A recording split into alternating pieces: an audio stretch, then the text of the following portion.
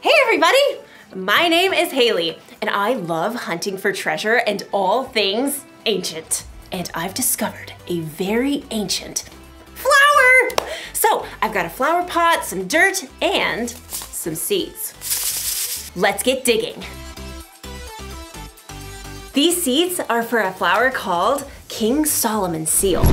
So, they should remind us to have wisdom. Wisdom is finding out what you should do and doing it. King Solomon is thought to be one of the wisest men who ever lived. Some say this very plant was growing in King Solomon's royal palace. 1, 2, 3! Ta-da! While Solomon was king, he built a palace and a temple for God, and he ruled wisely for 40 years. 1, 2, and 3. Ta-da! Next, we smooth it over. There you go, little guys. Go to sleep. Good night. There! Now we wait for it to grow. I'm watching you. Oh, nothing's growing. What am I missing? Oh, Haley, how could I forget? Every seed needs water to grow. King Solomon would have remembered that. Yay! Sometimes I wish I could be wise like King Solomon. Do you ever wonder how he got to be so wise? Well, we'll find out in today's story. I suspect I'll be admiring my flowers when you get back. See ya! Oh, I think I saw something! Nope. Soon as you get back. Hurry back. The Bible. It's 66 books of history, stories, letters, and poetry that fit together to form God's one big story. The epic adventure of how He created us and loves us so much that He made a way to rescue us. As we travel through the Bible, from Genesis to Revelation, we discover people who met God and found their lives changed forever. Now, for an amazing story, inspired by the book of 1 Kings, chapter 3, verses 4 through 28. Imagine this. You're in a deep sleep, dreaming, when all of a sudden, the creator of the universe shows up and says, "Ask me for anything." Anything. You could ask for anything in the world and have it. What would you say? Perhaps you'd request an unlimited Amazon account where you could get whatever you want for free. Or perhaps you'd request a flying race car that could be dropped off at the moon or on the beach. Or you could ask to be the most popular kid in school forever. This might sound like a fairy tale, but it's true. It actually happened to a young man named Solomon. When King David died, his son Solomon became king. What are your royal orders, Most Royal Highness? I'm not sure. I've never been king before. Though Solomon was young and inexperienced, his father, King David, taught him to listen to God's words. So, Solomon showed his love for God by obeying His laws. I want to thank the Lord for everything He has done for my family. Solomon traveled to the city of Gibeon, where he offered 1,000 burnt sacrifices to honor God. There is no one like you, God. That night, Solomon sank into a deep sleep, and the Lord appeared before him in a dream. Ask for anything you want me to give you. 1,000 ideas must have exploded into Solomon's head.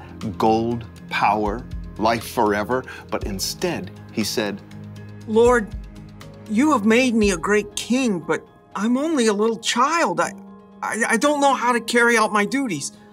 I'm here among the people that you have chosen. They are a great nation, so give me a heart that understands.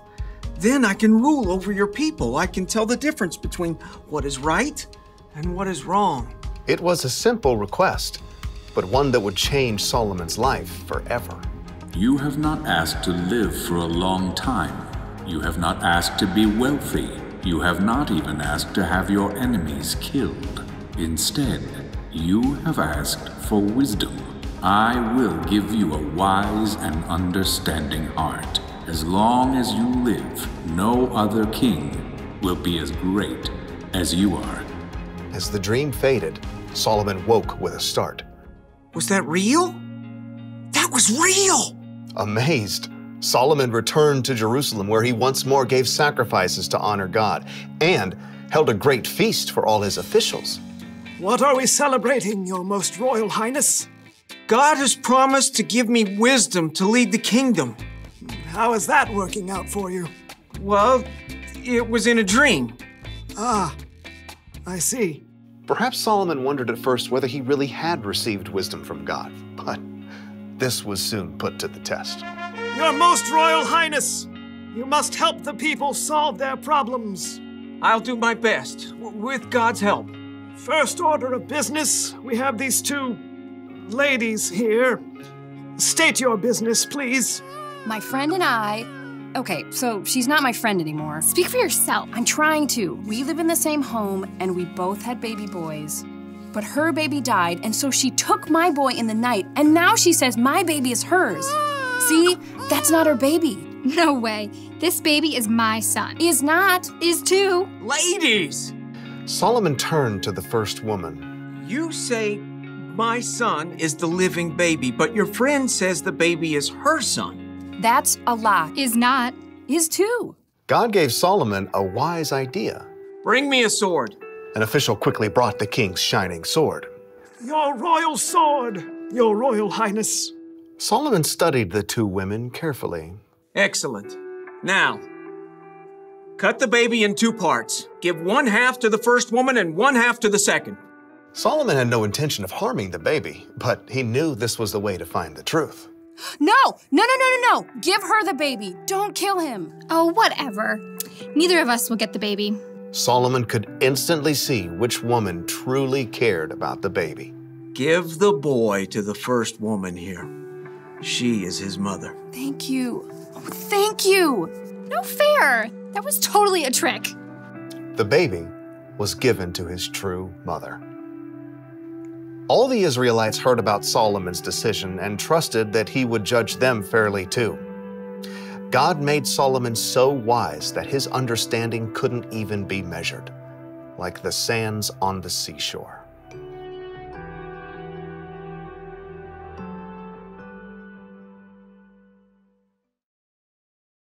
So, plants need water to grow. You know what else they need? Time. You can't just plant a seed and expect it to grow immediately. In fact, this plant's seeds takes at least 2 years before they sprout. That's a lot of waiting. Waiting for wisdom can feel like that. When Solomon asked God for wisdom, chances are he didn't wake up the next morning as one of the wisest men on earth. No, it took time for his wisdom to grow. The good news is that we can ask God for wisdom. Jesus' brother James once wrote, "If any of you needs wisdom, you should ask God for it. He will give it to you." Maybe wisdom will just pop into your head right when you need it. Or maybe your wisdom will grow gradually like a flower as you learn from the people you meet, the mistakes you make, and the things you experience. No matter what though, you can trust God to give you wisdom. That's the one thing to remember today. Trust God to give you wisdom. When you have a tough decision to make or some problem that you're dealing with, talk to God about it. Ask Him for the wisdom to know what to do. Then look and listen. If you're having trouble understanding what God is trying to show you, ask someone you trust to help. Wisdom may not come as soon as you think or in the way you think it will, but keep digging. God wants to share His wisdom with you. So, looks like these little flowers aren't gonna grow while I watch. It's gonna take some more time. Check back with me in 2 years, and I will see you then.